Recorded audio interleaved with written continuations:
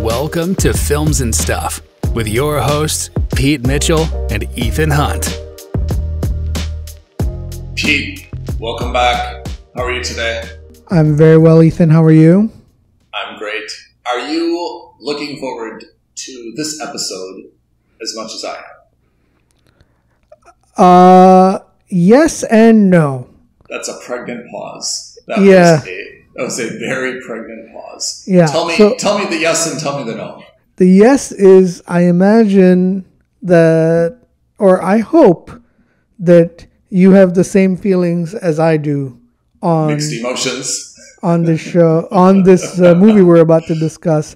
And no, because I know what movie we're about to discuss. Well, I have to say, I'm taking an optimistic perspective, which is against my default position, but I'm taking an optimistic perspective. I'm really looking forward to this. When we reveal the movie that we're going to review, I agree that the movie has its warts or pimples, shall we say. But that being said, I think there's a lot to talk about with this film. And even sometimes movies that don't fulfill my expectations, or I think are a little bit rubbish, are actually kind of more fun to talk about with you, right? Oh yeah, if it's a masterpiece, you and I can just call it a day. Give it a good ranking, and we're done. We're out in 5 minutes. That's right. Right. So sometimes it's red notice, and shows and shows like that. I think sometimes are more fun to review because it lets you play armchair quarterback or rethink some things that we think could have been done differently. So tell the audience. Let's do the big reveal. Okay. What movie are we reviewing today? Well, okay, so one thing first. It's not going to be much of a reveal because if anyone who's subscribing will have seen the description. The title. That's right. So they would have seen the title. So without further ado, let's talk about The 355. The 355. Yes. Wah, wah. So first, what do you think of the title? What do you think of the title? I think it's fine. I think it was a generic title. Well, okay. It's not a generic title. I will give you that. Yeah. The lore behind the title, also interesting. Yeah. That's a very good way to say it. There is meaning. There is significance behind this. I mean, sometimes it's a movie like The Hateful Eight, Ocean's 11, so on and so forth, and the number is kind of like obvious. Yeah. Here, the number is not at all obvious. Yeah, it came in a very much a blink or you miss it moment towards the end of the movie. Yeah. It really probably requires Googling or some other type of research, right? To kind of understand what the 355 means. Yep.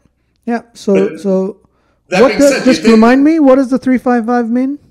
So the 355 was apparently the code name for a female spy ring back in the I don't want to say Middle Ages. I think it was George Washington. I think so. Yeah, the Washingtonian era, right? Yeah. So Agent 355 was the code name, as you rightly said, is the code name for a supposed spy. That was a female and was maybe the only female spy or not, we don't know. So they say during the American Revolution, right? And they say for the Patriots, right? So I mean this is kind of a very American concept and it's from a very discrete period of time where therein lies the first rub. Right. Right? You're talking about an American concept and an American-led an American-led agency. And there's only one American in this group, right? The rest are decidedly international. For a very international team of women, I agree. It's a very American concept. But I mean, it's kind of cool. I have to say, I like people that do research. I learned something. But again, I don't really think that the title itself is super compelling, Yeah, right. So that's what I meant by saying it seems kind of generic in the sense that seems forced. It seems like someone came across this event or this factual, this historical thing, and they're like, "That's super cool. How do we monetize that into a movie, yes. or how do we make that into a movie?" And yes. I think that's what it is. And I think I think you've hit the nail on the head, which is to say, it's so. On paper, it sounds like a cool, objectively cool thing. Oh, the Agent 355, the only female spy. Yeah. Whoa. It sounds amazing. But then I think the reality on the ground is that it's such a specific lore item, and it's such an obscure item or, trivial fact that you're just like, okay, I don't get it. And I get it. It's an agent. It was a secret agent spy, female spy, right? Which that in its own, for that era is a surprising thing. But, if maybe there were another facet, and I'm talking purely out of my butt on this, imagine if there were 355 of them. You know what I mean? Or there was some other relation, a tangible relation in today's world to the number 355, right? Or we're 360 degrees forms the circle, and the other 5 are the actual agents that cover the rest of the circle. You know what I mean? These 5 agents cover the entire gamut. I don't know. Look, again, this is me being, I'm not exactly the sharpest tool in the shed, and I just don't find that this is a super compelling thing in today's world. Well, actually, it also needs something to say that I wasn't super enthusiastic about this movie, and one of the reasons was I didn't really know what that meant. It was said the 355, and to be honest, I didn't really know what the 355 was. Sometimes there is Mission Impossible, for example, a title that's so compelling that it kind of gives you a positive view of the movie before you even see it or know who's in it. You're like, wow, Mission Impossible, that sounds cool, right? And it evokes nostalgia, right? Which this doesn't evoke anything. Yeah. So 355, to me, I was confused. I didn't know what it was about, and I think that tempered my expectations because it's just not an exciting title. And coming on of what we've spoken about in previous episodes, I think in concept, so let's just give the users conceptually what the movie is about. It's about a secret agent who's a spy. This woman is on the trail of some MacGuffin. And she loses her partner chasing after this MacGuffin. The partner is killed, and so she she goes off the books from the CIA or the FBI. I can't even remember what it was. I think it was the CIA. She goes off the books, and she kind of goes off the reservation, which is to say, she goes behind everyone's back and forms this cadre informal alliance. That's the best way of saying it, actually. It's an informal and a very uneasy alliance because she blames one of the other women for the death of her partner. Yeah. And, these 5 women or 4 women plus 1 towards the end get together to get the MacGuffin back and solve this mystery and get everything back on track. Yeah. And then there's a couple of twists and turns, which, I don't know about you, Ethan, but I saw it coming not a mile away. I saw it coming 100 billion miles away. It was so obvious what was going to happen. That's fine. And, it was just the moment you saw that scene where her partner is killed, you're just like, oh, well, is he though? All these... Oh, really? Spoiler alert. Spoiler alert. Oh, yeah. I saw that coming on my... Plot twist alert. Yeah. Anyway, so they go on this worldwide chase, and, it's really a globe-trotting adventure. Mm-hmm. They're in South America, they're in Europe, they're in China, they're all over the place.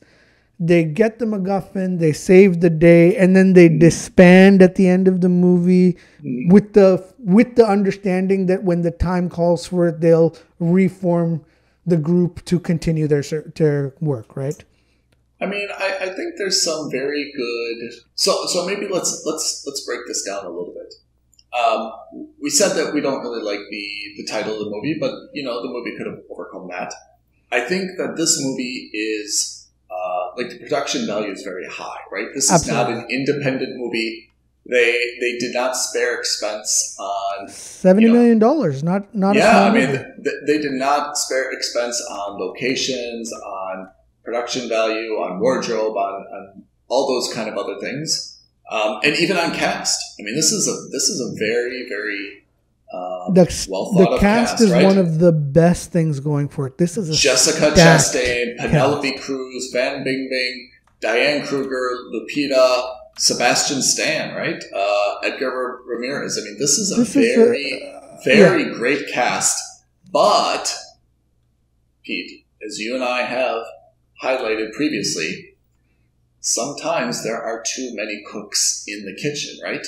And I felt that this was a lot of folks kind of pushed together, and the star power tended to blind everybody, and it didn't come together. I think that's my main criticism, is that the cast didn't come together the way that I would have hoped it did, right?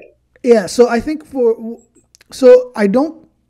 I will say I agree with you in principle to what you said, in the sense that I don't think this was too many people. I think it was fine in terms of number. I think it was good. I don't think there's a problem with that. As you pointed out earlier, we've seen movies like Ocean's 11 where, you have 12 and 13.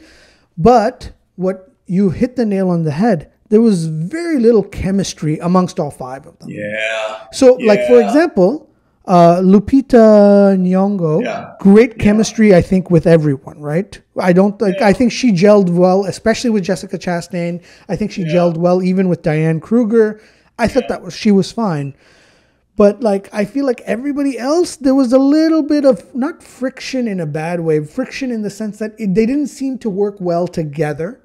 And certainly towards the latter, the last third of the movie where they introduced Fan Bingbing,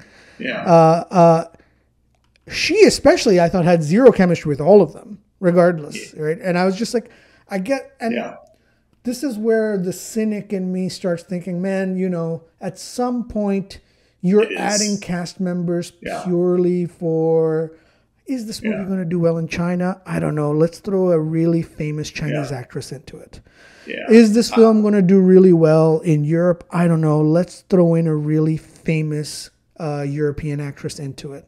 Or Colombian, or South American, or Latin, or Indian, or whoever. I'm surprised. No Canadians? Why not Canadians? You know what shocked me? I'm surprised that they didn't have Priyanka Chopra or another South Asian actress coming in. That's so good. That's so good. Can I just take a moment of silence? That was an extremely good point. Well done, Pete. Well played. Thank you. Thank you. My hand, as Mike Tyson would say, my hand is off to you. So the way they've structured this movie is obviously they're working towards, if this was a critical or if this was a box office hit, I think they were definitely planning on making a sequel and a threequel, and I fully imagine that they would then start picking, okay, let's go after India. Let's go after Singapore and Southeast Asia. Let's see if there's an Indonesian actress or an Australian actress. Or, you know what I mean? And this, again, I fully recognize that this is very cynical. But in today's age, in today's date, when you see a lot of quote-unquote pandering by film companies, why isn't there someone like, Maggie Q, who actually has done a lot of action films, who is a kick-ass actor, who's done incredible roles in action-heavy spy thriller kind of films and TV shows. I was surprised she isn't here, and I was just thinking, oh, you know what? They're probably saving her for the sequel. I hear you on the cynicism. So, but I disagree with your statement that there's not too many cooks in the kitchen. I think that it's just a lot of folks jumbled together. I mean, let's forget the storyline for a moment. You and I have seen plenty of films and television shows that have bad plots, bad dialogue, and so forth. And you know what? It's just because of the charisma of the characters or the actors that we still kind of roll with it, you know?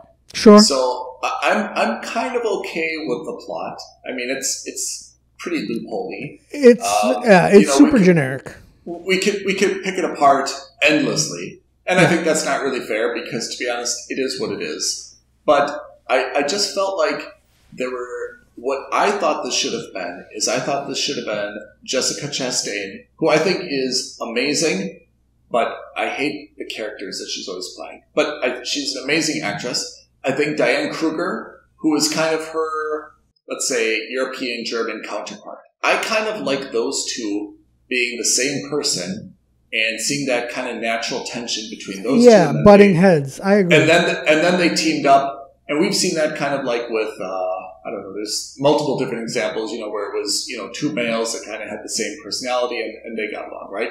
So either it has to be, polar opposites night and day, or they have to be the same person, and they kind of learn to like each other. Hobbs and Shaw, that's right. Hobbs and Shaw, right? Yeah, The Rock and Jason Statham. Yes. So this could have been Jessica Chastain, Diane Kruger, Hobbs and Shaw, and we would have loved them. And they could have thrown in someone like Fan Bing Bing at the end, and it would have been kind of cool.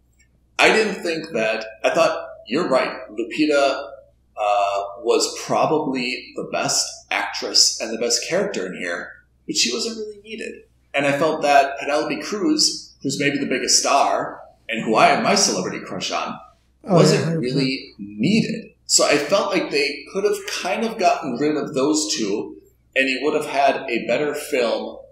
And to be honest, it would have made a lot more sense. And that's kind of what that's my criticism, is that I felt like they had too many people, and they've just got this wayward group of kind of women who are kind of friends, but they're kind of frenemies. And when you throw in a plot that doesn't really make sense at all, it just kind of like watered down something that could have been cool and made it a little bit like, to be honest, I kind of suffered through it.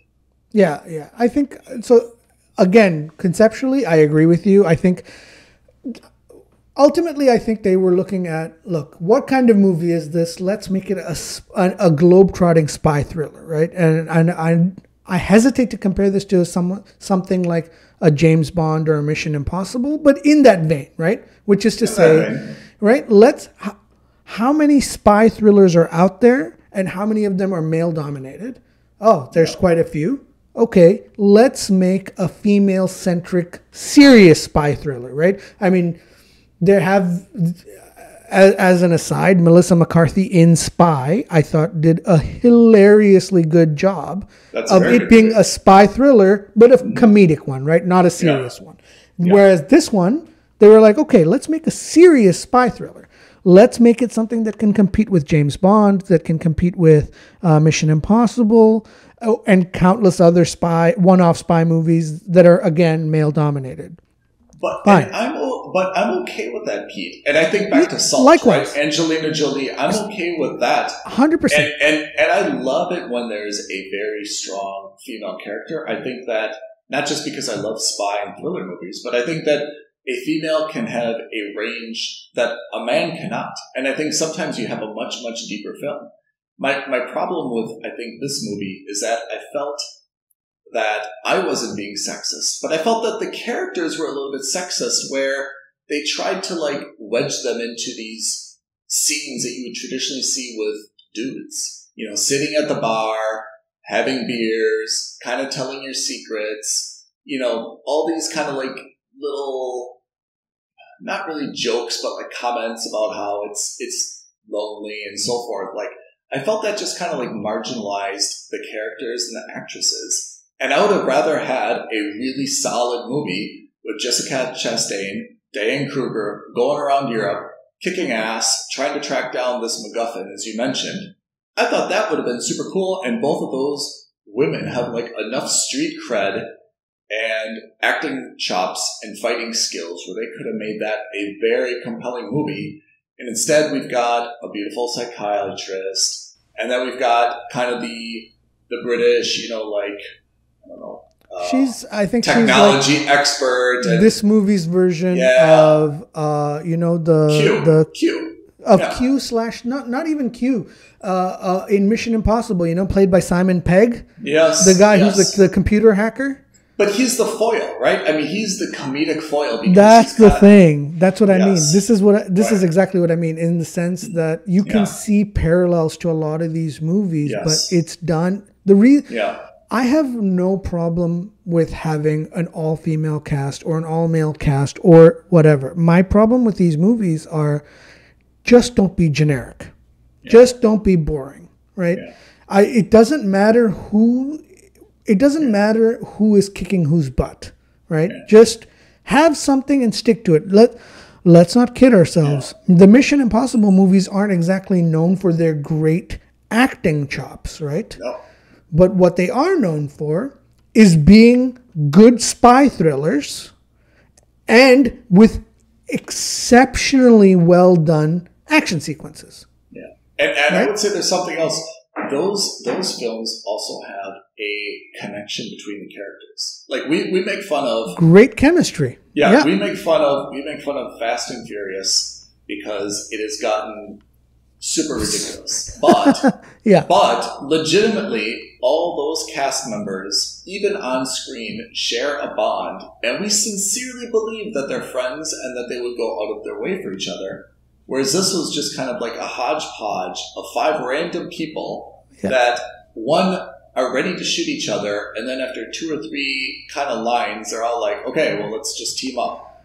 And irrespective of the fact that we're talking about MI6, CIA, whatever the German equivalent is. Some lady who doesn't even have security clearance and is, I mean, it just doesn't make sense for me. And I think it's those disbeliefs that I have that just make me kind of like tune out and say, okay, look, I'm going to watch this, because there's entertainment value and everyone's kind of like very pretty and I like the action, but I don't really believe in this as a storyline anymore. It's not giving me anything that I'm going to find memorable, basically. Right. And so again, that therein lies the rub, which is to say that it was that some of the action sequences were good, and they're all technically capable. They're all able to. They're all very good fighters. They're all great fighters, but it just seemed super generic. It seemed like, for me anyway, I could see the quote unquote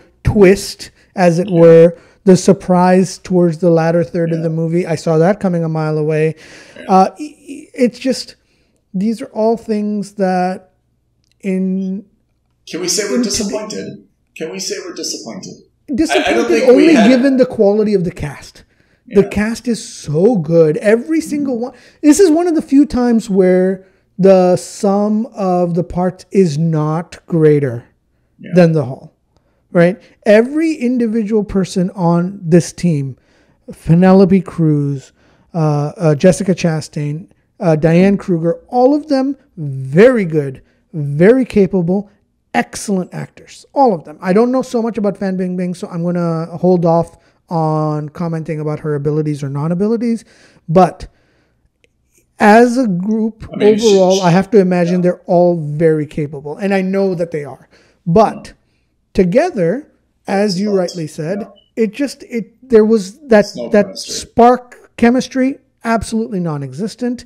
And not having chemistry or spark can work again if it's just 2 characters who don't have that, and then throughout the course of the movie they build that chemistry together.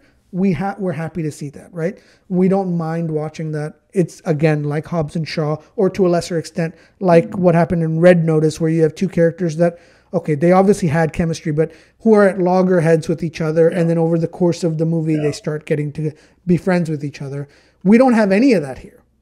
So I mean, we were pretty rough with Red Notice. I mean, if you've got these 2 movies in front of you, you've got to watch one of them. Let's just say you're Red Notice. Yeah. Yeah, and I'll tell you why. Yes, the other problem Tell me why. This movie was released theatrically by Universal. Yeah. I actually think this makes a better Netflix movie or a streaming movie than it does a movie that was supposed to be released in the cinema. Completely true. But can I say something? Red Notice has, I mean, of course, like a super ridiculous plot, but The Rock and who was the other dude? Ryan Reynolds. Ryan Reynolds had super good chemistry. Absolutely. Gal Gadot, I thought, was equal to all of them on screen. But that movie has some zingers. There are some funny things that happen. Yeah. Can you mention any line or scenario in the 355 that made you crack a smile or chuckle? Or even just gasp in awe, right? If you're talking about any of the action sequences, none of it. Absolutely not. How is it possible that there was not, and each of these actresses, to be honest, can be funny or witty. Not a single funny line, not a single funny scenario. It's so easy to put a scenario where people grab like the vase and it cracks easily, and then that's like all they've got to fight someone who's got a much bigger gun or something, right? There's so many like simplistic humors that you can put in. Not a single time anything funny happened. And it doesn't even need to be a funny moment. It could even just be a really cool kick-ass fight sequence. I agree. And there was none of that either. Like that last fight sequence in the hotel room at the end of the movie, right? The penultimate one.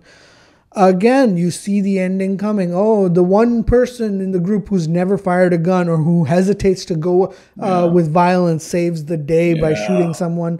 Yeah. You know what I mean? Like, these are all, they set up the tells so obviously, as if to say, it's almost as if I were in the corner of the screen, and then when that sequence came up, where she was just like, oh, and we lost your partner, he died. And then in the corner, you see me go, wink, wink, while tapping my nose. Yeah. You know what I mean? Like, these are obvious tells. Yeah. So that's what I mean. Nothing stuck out, nothing funny, nothing hilarious, nothing action-worthy, none of that, right? Tell me what movie you want to see. We've now panned this a little bit. It's obviously not torture to watch this movie. But again, I think when we give our opinions, we're not going to, recommend anyone to see it.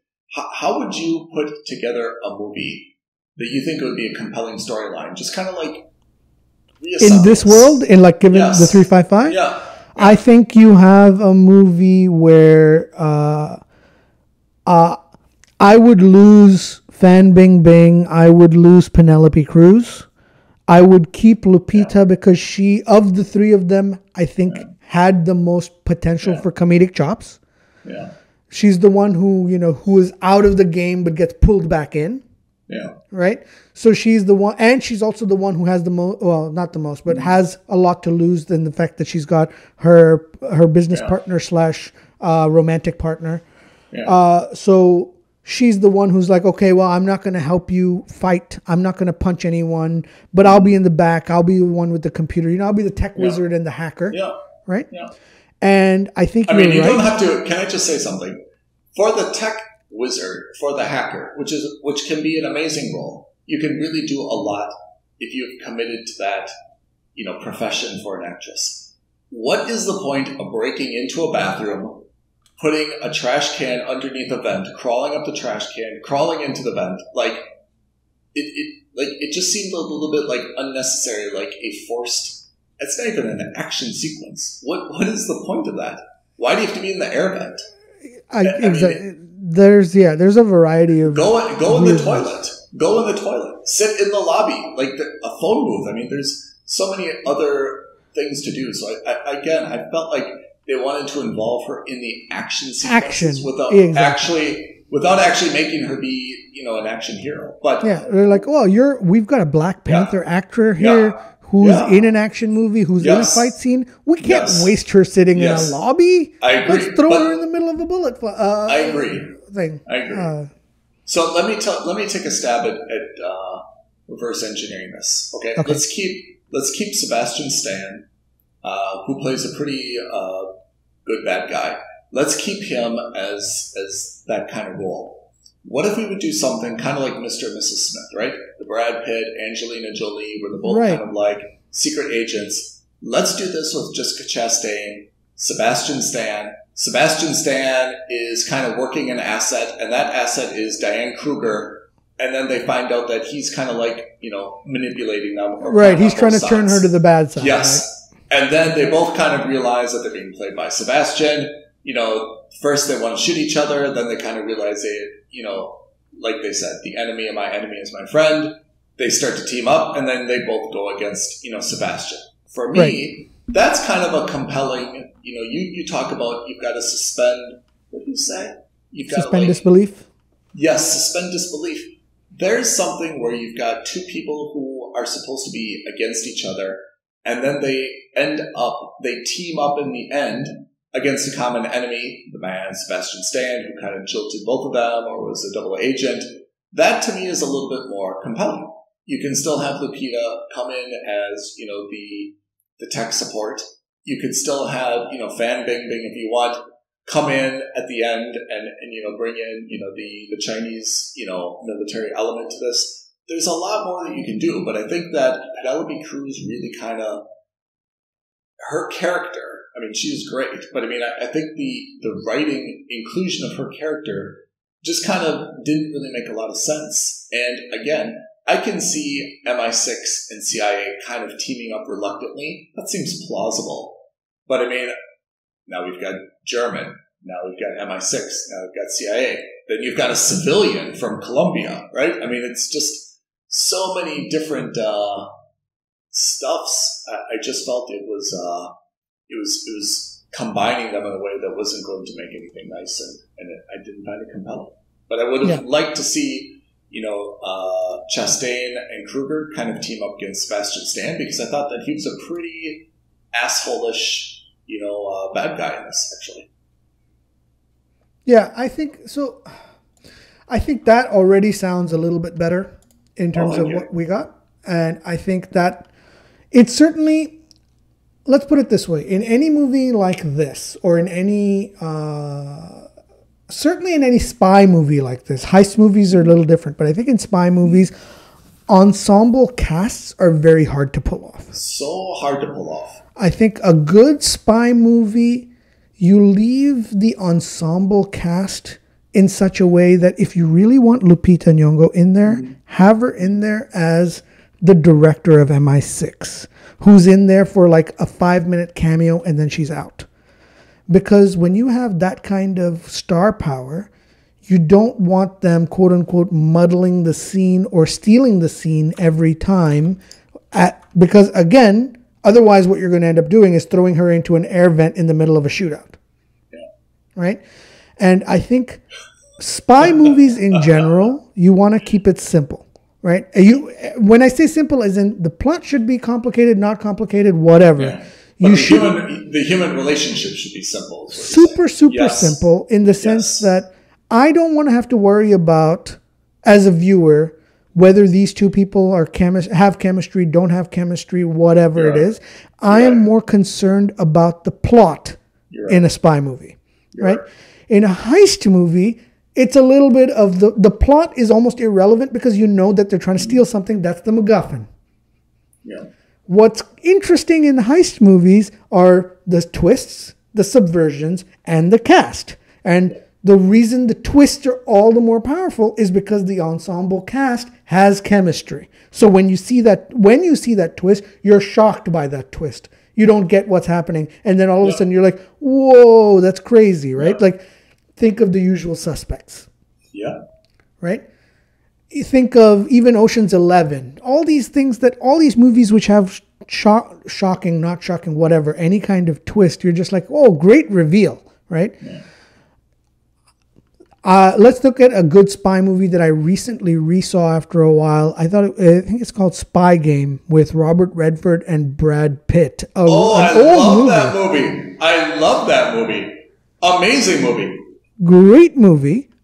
An extremely well done spy movie. Oh wow, so emotional at the end, huh? Only two spy guys in there. Robert Redford, who plays a CIA handler, so it's not even that he's in the movie all the time, every scene, right? Yes. And Brad Pitt.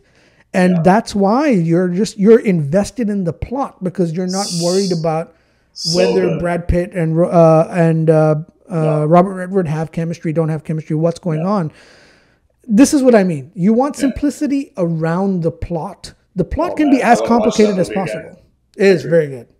Yeah. So So this is what I mean, in the sense that I think they were trying to make a good spy movie. I think they were trying to make a good action spy movie. I think what they've come up with is a very generic action spy movie. So this is something that, again, if you released it on Netflix, I'd be like, oh, that totally makes sense.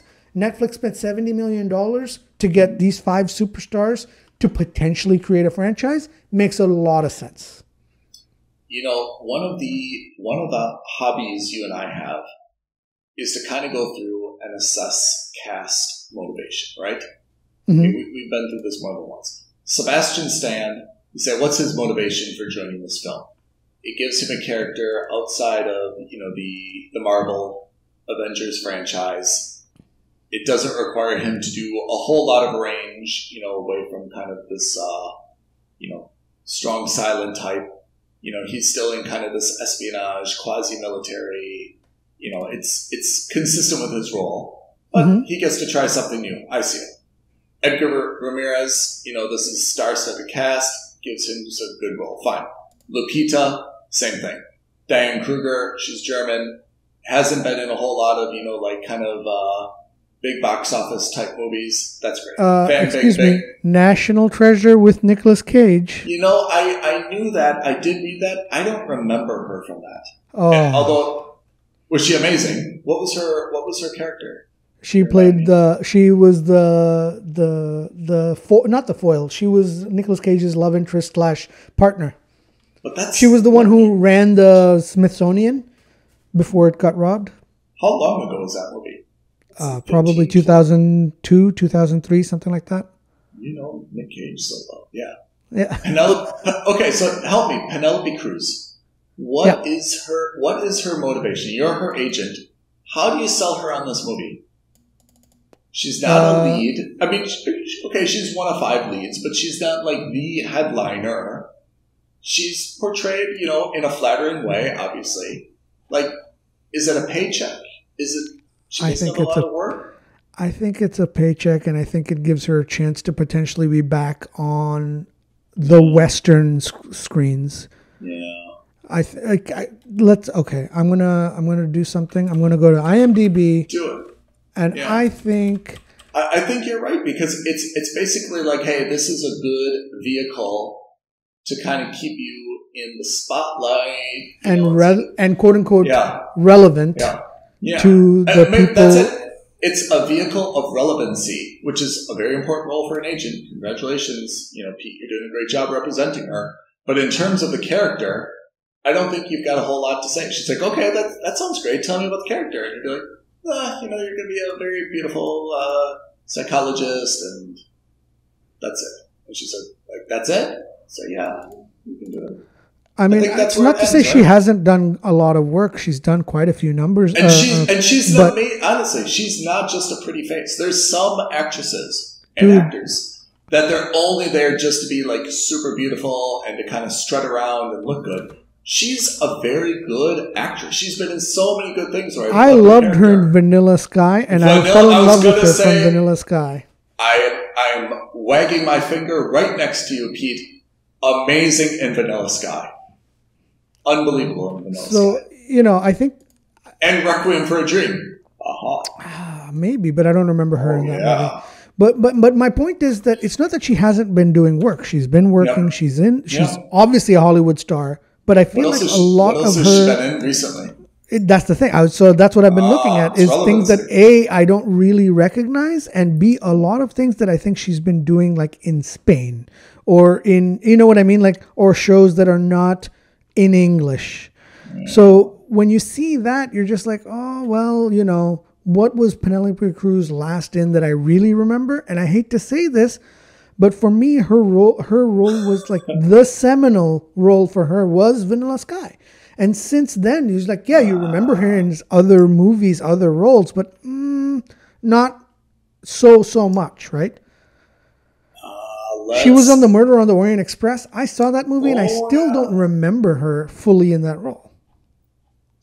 Wow, you're right. It's a little bit lean. I think it's a little bit lean given how good she is and how much I'm in love with her. You know what I mean? In the Yeah. sense that you would want you want everyone to work. Don't get me wrong, but like someone like Penelope Cruz, you're like, man, I hope she's doing more and more and more because I want to see her on screen more and more and more. Okay. So that's Penelope Cruz. I agree with you. That's a relevancy, and that's reality. You're doing a great job as her agent. Tell me about Jessica Chastain. Sell her on this role. I think this is a role for her because I think Jessica Chastain has been one of the strongest voices in Hollywood for the equality of opportunity for women in on the screen. I'm pretty sure it was Jessica Chastain. It could have been someone else, but let's give her the credit anyway. I remember there was an interview I saw with what is that actress name? Give me a second. I can't remember, but she was fighting for the right of not just equality and representation, but in terms of between races, but also for women in Hollywood. And so this also lines up for Jessica Chastain. This also lines up not just in terms of that on a social standing or a social commentary, but I think also lines up with what she's been doing recently, which has been a lot of action-oriented movies. And like Jessica Chastain is not someone that I know so much for being an action-oriented, a kick-ass actor. Really? But the last couple movies she played a hitman. Yes, Ava. Right? Yeah. In Ava. So I think this is like, I'm not saying that this is her role going forward or her stereotype going forward, but I think she shifted more from hardcore drama to a little bit more of, hey, I'm also a really physical actress. So I have to say, you and I agree on some of these things, but I saw them a little bit different. For me, I felt like she's typecast in kind of the same character. Ava, Molly's Game, Miss Sloane. What else was there that she was in? Zero Dark 30, where I felt like all of these characters, she plays a very strong, independent, I don't want to say vulgar, but she's a fighter. Whether it's a physical fighter or, just a, kind of a... I hesitate to use the word, but very quote-unquote masculine role. Yes, right? yes. And I feel like she's done that role, and she's done it well, that this was just another Ava. And I liked her more when she was in The Martian, small role. She was in Interstellar, not a main role. But those are the types of roles that I think that she's such a good actress. She's so pretty. She has so much screen presence that I'd like to see her take one of those main roles and not play another CIA agent, who's just, sweaty and kicking and fighting, dramatic chops. And the things that she's, I think, now becoming more famous for are a little bit more on the action side. And I'm not saying she can't do it, because she obviously can, right? She's in great shape. She is kicking all kinds of ass on screen. Yeah. But if I have to choose between her going into a dramatic role or into an action role, I'd prefer to see her in a dramatic role. I'm totally with you. I think she's a much better actress as a dramatic actor than she is as, your typical, and again, when you think of action movie, male actors, you think of guys like The Rock, you think of guys like Vin Diesel. You don't think of them for dramas. I'm not saying that they can't do it. I'm just saying you don't typically think of them as that role. And when I think of someone like Jessica Chastain, I think she does such a good job that it's almost a waste to have her in an action oriented role over a dramatic oriented role. I agree. But that being said, I understand her need for a lead character in something that is should I say a series or something that can have multiple franchise sequels. Potential, right? Yeah, franchise potential. You're right. And maybe that's what's missing. The feather in her cap that's missing a little bit is there needs to be a franchise potential. And if you're not going to play one of the X-Men, or if you're not going to play someone in MCU, if you're not Wonder Woman, there's kind of limited opportunities for that. But I don't think that the 355 is it. I think you could create a super cool character, whether it's a James Bond-esque, type CIA agent, or, like Salt for Angelina Jolie. I thought Salt was a very good role that probably deserved a sequel, but it could be something like that. But I don't think the 355 is something that I feel super excited about having a second, just and like I don't think it's going to pay off in box office. I just don't expect it to. Yeah, but is there some common thread that we can draw from? This isn't male or female, but just in terms of these movies that have had ensembles. Oceans 10, 11, 12 were all good, but for me, despite the number of people, that is a Brad Pitt. George Clooney. Yeah, Brad Pitt, George Clooney, Matt Damon are the three headliners. Yes, the real headliners. Yeah, and Damon's really a little bit minimized, but that's really that's based on the Pitt Clooney friendship, and then Damon coming in kind of as the young comedic. Yeah, and you see that growth over the three, right? Right. Yes, right. He starts off as the son of a colleague, and so he's the rookie, and then so that's the chip on his shoulders that everyone sees him as the rookie, and he's trying to break out over that so that he can become the Rusty or that he can become the Danny. Yes, I think that's right. So I think even though that had a lot of people, it's really about two friends, who set up bring a team together for a heist. Yeah. We talk about, like Ghostbusters. Ghostbusters is 3 guys at the most, right? I mean, a lot of these, even if we look at Fast and Furious is... Yeah, it was really about Vin Diesel and Paul Walker, right? Yeah, it was really about those two. Everyone else kind of supported them. Yeah, they were the quote-unquote family around them. Yeah, they built them out. Then it went to kind of like, Hobbs and Shaw, right? I mean, then it was kind of Hobbs and Diesel for a while. So again, I mean, there's always like a few headliners, and then everyone kind of fills them in, even if they're big names. And I think it's just really difficult when you have these, unless it's like the rom-com, like New Year's Eve or, Love Actually, unless it's something like these rom-coms where it's a lot of different, like couples, it's super hard to have a good movie that has too many headliners in it. Inglourious Bastards, right? Inglourious Bastards is about Brad Pitt. Yeah, I would say so. Brad Pitt and Christopher Waltz, Yeah. So, I mean, I think it's just a little bit, like you said, the whole is not necessarily greater than the sum of its parts when you have a whole lot of parts. Yeah. Yeah, and again, why it's important to remember that is because it's a very hard thing to do. Yeah. And in this genre, it's not necessarily the best thing to do, right? Even Mission Impossible understands that, and they say, hey, look, it's Ethan Hunt and it's Tom Cruise, and that's it. It's really Tom Cruise, and there's a couple other guys, Simon Pegg and, Ving Rhames. They're all there, but they're really there. And only Jeremy Renner, right? They tried. All of these guys who are good actors and powerful presences on their own, they're really only there to kind of prop up and support. Yeah. That's it. Everything else is kind of like, okay, we're here, we're there. It doesn't matter. So, Pete, we saw the 355. What's your rating? Cinema, wait, or skip it? Definitely not cinema. I'm going to be generous, okay? So I think as a rule of thumb, I want to be generous because I like Hollywood and I like media of any kind. So the pandering. It's pandering. Yeah. So this one goes out to all my fans, who, by the way, are the greatest fans in the world.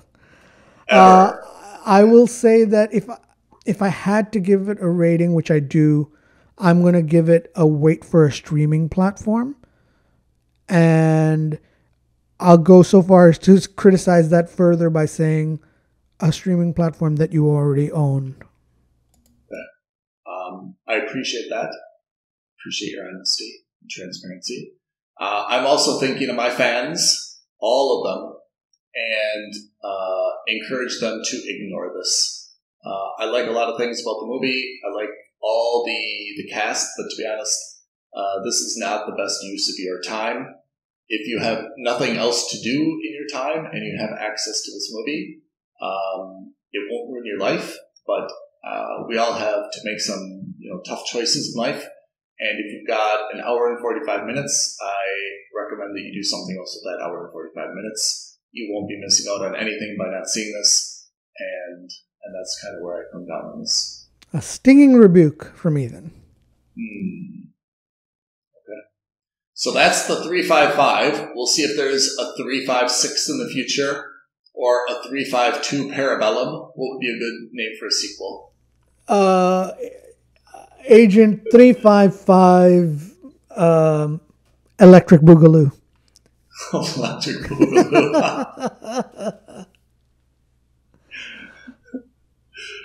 All right, Pete. Appreciate you going through this with me. I think we knocked it out. What do we have coming up next? Or is that going to be a surprise for listeners? In terms of movies, not sure. Oh, at some point we are going to do a recap of the entire season of the Book of Boba Fett. Yes. And we're also going to do a recap of the entire season of Peacemaker. The Peacemaker. That's right. So we're at least at the time of recording, we're at least 1 week away from the recap of the Book of Boba Fett and at least 2 weeks away from the Peacemaker. I'm itching to give my thoughts on both of those. I'm itching. Likewise. Okay. All right, guys. Thanks for tuning in. Thank you for listening to another episode of Films and Stuff. If you haven't already, please subscribe and review on Apple Podcasts, Spotify, or wherever podcasts are downloaded. Films and Stuff. There is no substitute.